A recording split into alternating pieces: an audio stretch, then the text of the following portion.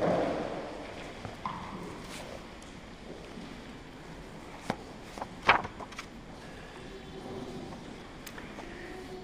epistle on this 23rd Sunday after Pentecost is from St. Paul's letter to the Philippians. Brethren, be imitators of me, and mark those who walk after the pattern you have in us. For many walk, of whom I have told you often, and now tell you even weeping, that they are enemies of the cross of Christ. Their end is their ruin, their God is the belly. Their glory is in their shame. They mind the things of earth. But our citizenship is in heaven, for which also we eagerly await a Savior, our Lord Jesus Christ, who will refashion the body of our lowliness, conforming it to the body of his glory by exerting the power by which he is also able to subject all things to himself. So then, my brethren, beloved and longed for, my joy and my crown, stand fast thus in the Lord, beloved. I entreat Evodia and I exhort Syntyche to be of one mind in the Lord. And I beseech thee also, my loyal comrade, help them, for they have toiled with me in the gospel, as have Clement and the rest of my fellow workers whose names are in the book of life. Continuation of the Holy Gospel according to St. Matthew.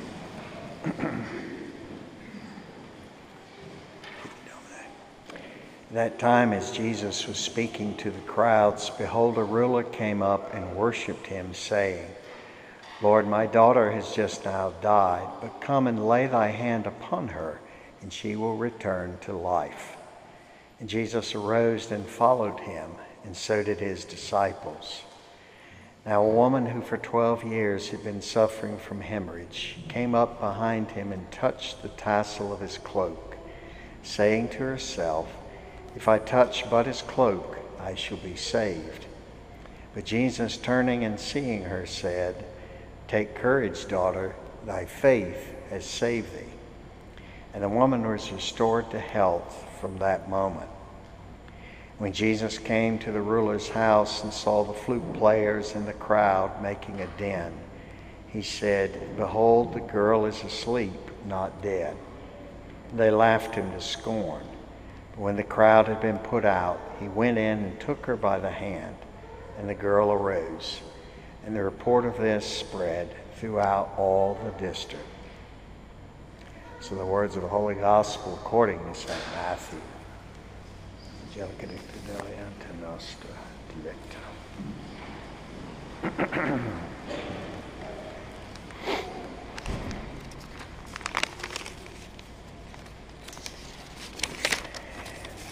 In the name of the Father, and of the Son, and of the Holy Spirit. Amen. Brothers and sisters, this Mass is offered for a special intention.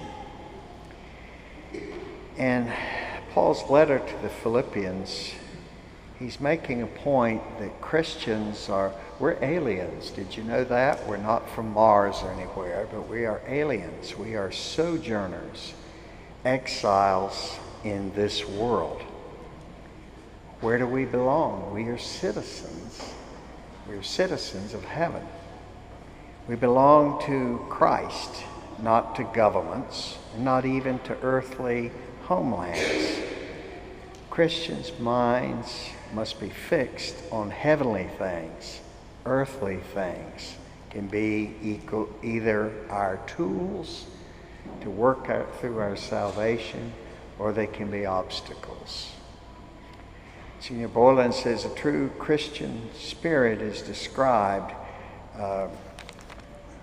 readiness to do and suffer all things rather than fail in loyalty to the homeland, that is, the homeland of heaven, end quote.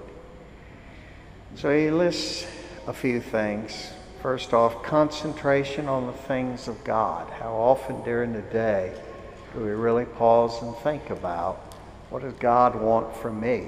What does God want for my family or my neighbors or other people I know? And beyond salvation, obviously. There are things that are more immediate, perhaps. Secondly, control of our passions. We all know about that one. We have to control our passions to keep the obstacles of selfishness, obstacles of ourselves out of the way. Setting aside of all that is lustful, unclean, and worldly. Fourthly, charity for all.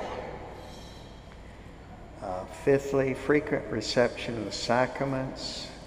Sixthly, constant prayer. And 7, a permanent sense of union with God, sometimes called the practice of the presence of God. We need to be working on all these things.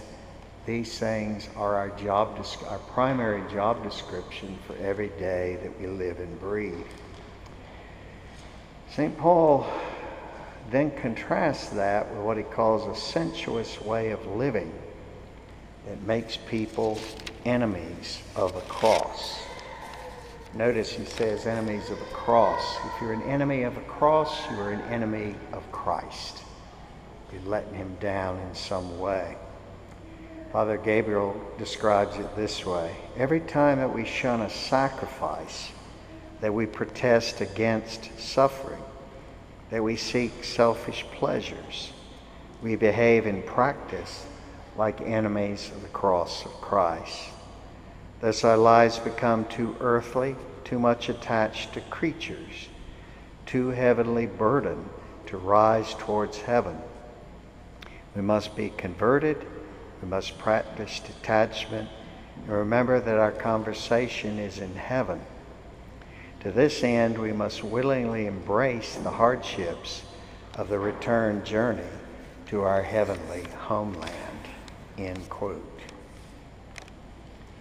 In the gospel, we see that one of the ways of being too earthly or worldly comes out in the way the Jewish ceremonial laws were practiced or observed during Christ's time. The laws in particular on the ritual impurity, which seem to have been treated as an ultimate priority rather than tools in order to help people along in holiness. The original intentions of these rules on ritual impurity or uncleanness was to separate the profane from the sacred. Certain things that you don't want to come into Mass, for instance, with auto grease all over your hands and that kind of thing. You try to wash it off before you come. There are certain things that were seen really by all the cultures of those times. The Jews sort of picked it up from the environment of those times, not as a pagan thing, of course, but what was clean and unclean, and sometimes it was even a little bit arbitrary. Didn't allow room for if you accidentally stepped on a tomb of somebody and all.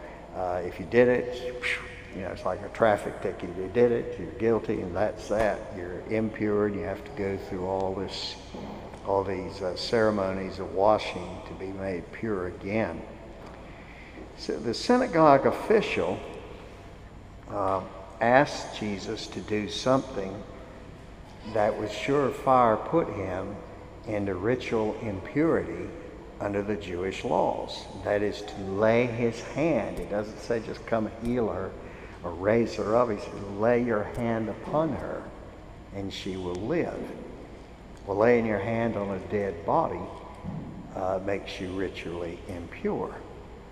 So he asked him to do that, and the woman with the bleeding malady was unclean herself according to Jewish law, and she touches Jesus' tassel, which means under the law that would have made Jesus too unclean.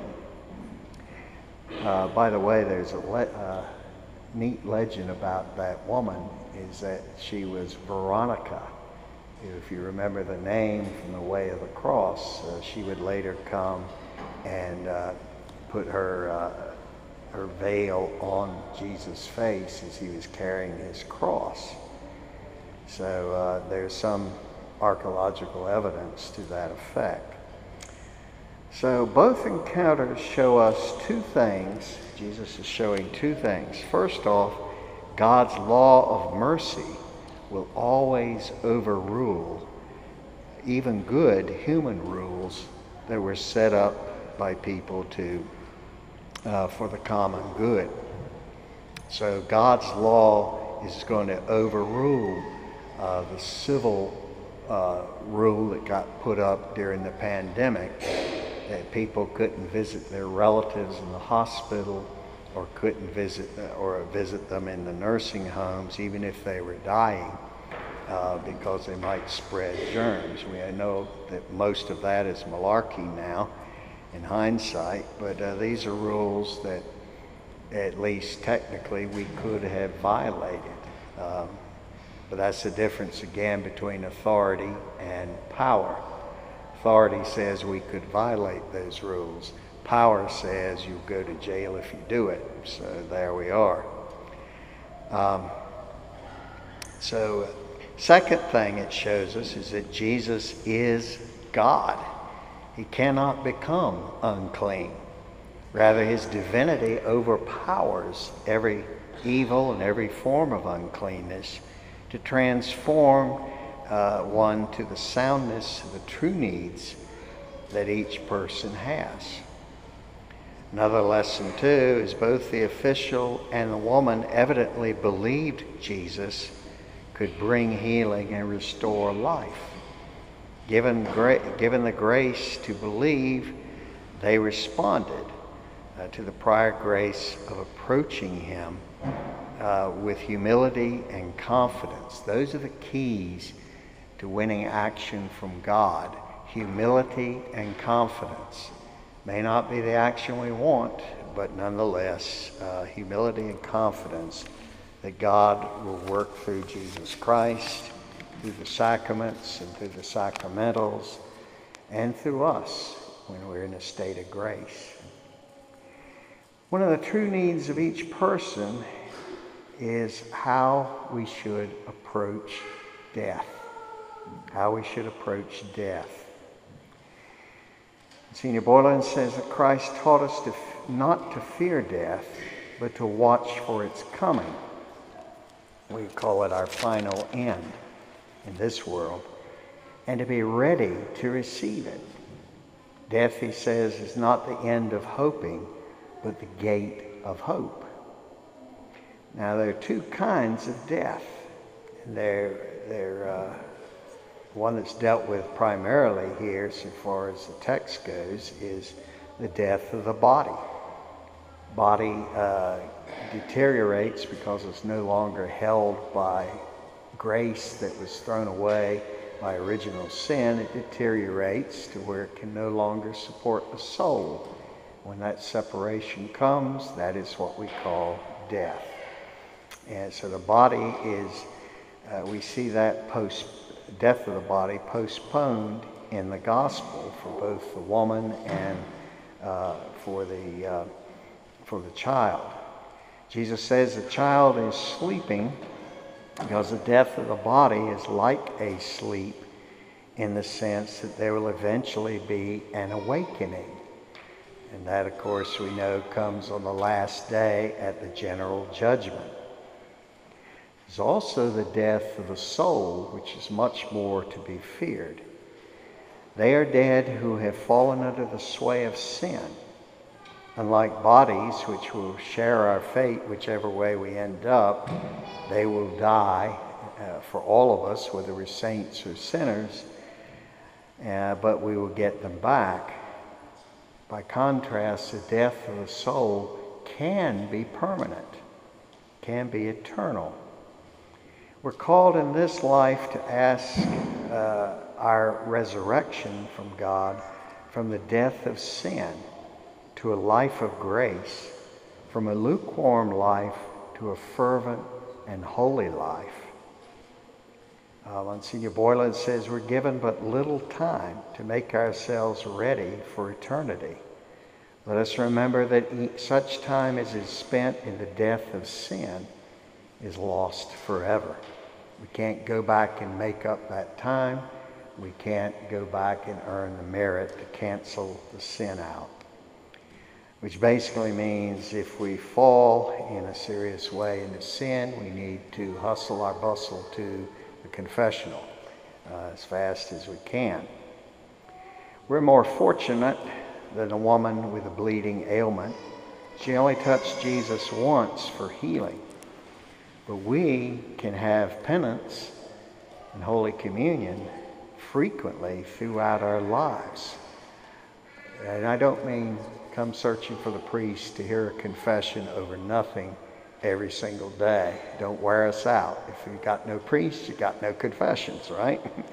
But we have these things and we should appreciate them. They are our lifelines that our Lord has given us, and we should appreciate them as that. St. Irenaeus, finally, I love quoting this line. He says, "The glory of God is man fully alive." Man fully alive is the glory of God. That's what we're seeking. Real life, the fullness of life in Christ. May God bless you. In the Father, and of the Son, and of the Holy Spirit. Amen.